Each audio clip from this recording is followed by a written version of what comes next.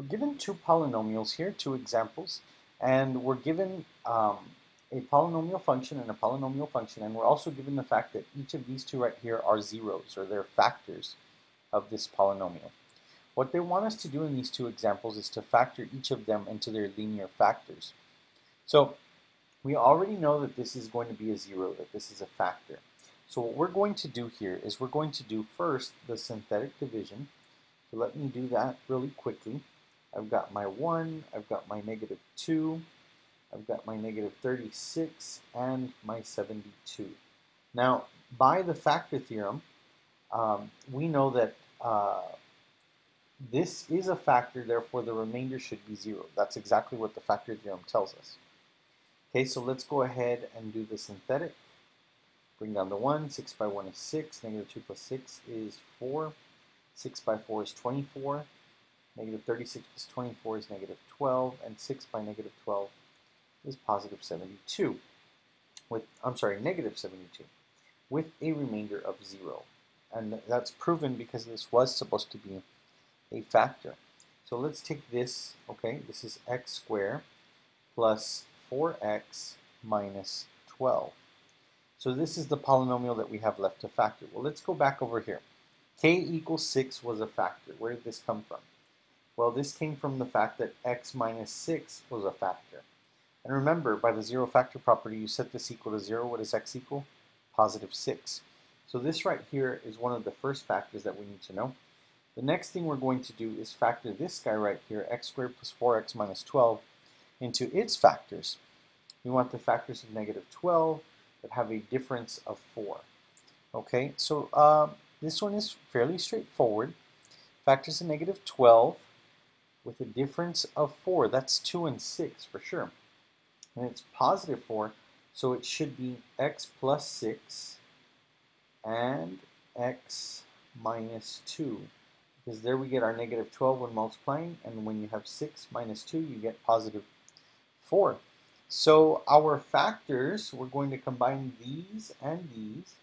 Our factor for the polynomial f of x, or our factors, I should say, is x minus 6 times x plus 6 times x minus 2.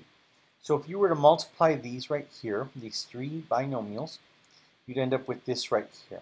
All right, and this, of course, was already given in the problem. So this is the answer to this one. And let's take a look at one more example here. All right, we are given that 1 is a factor. Where did this guy come from? Well, this guy came from the fact that we had x minus 1 as a factor. Okay, so we're going to do the synthetic with 1. So synthetic division, we've got 2, we've got negative 3, negative 5, and we've got 6. Bringing the 2 straight down, we get 2. 1 times 2 is 2. Negative 3 plus 2 is negative 1. 1 and negative 1 is negative 1. Negative 5 minus 1 is negative 6. 1 times negative 6 is negative 6. And of course, again, as was stated by the factor theorem, if it's a factor, the remainder has to be 0. Now we've got something a little more challenging in terms of a quadratic to factor, but that's okay. So what we're going to do is we're going to factor this. And there's different ways to factor a quadratic trinomial where the coefficient a is bigger than 1, but this is my method of preference. So if you have something else in mind, go ahead. But I multiply, this is the modified AC, so I multiply a by c, and I get negative 12.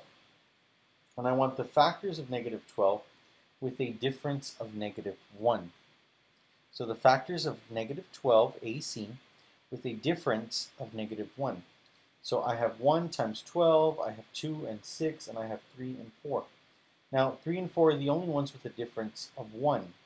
And we need a difference of negative 1, so that means this has to be a positive 3 and a negative 4. Okay? So the next thing I do is I say, okay, well, plus 3 and minus 4. And I always divide by ax. So I always, in this case, would divide by 2x. So here's 2x, and here's 2x. Now this always applies when the coefficient, again, is greater than 1. So this is a fraction I can't reduce, so then I say, okay, well, bottoms up. 2x plus 3, there's one of the factors. And then this one right here can be reduced. And so I get negative 2 over x, and then again bottoms up. So there it is. So my polynomial function here ends up being f of x equals x minus 1, which was given, times 2x plus 3 times x minus 2. So this is another polynomial that was factored, and we were given a 0. We started off with that. We did synthetic division in both of these problems, and once we did the division, we did some light factoring, and we have our completely factored quadratic, or well, not necessarily quadratic, but our completely factored polynomial function.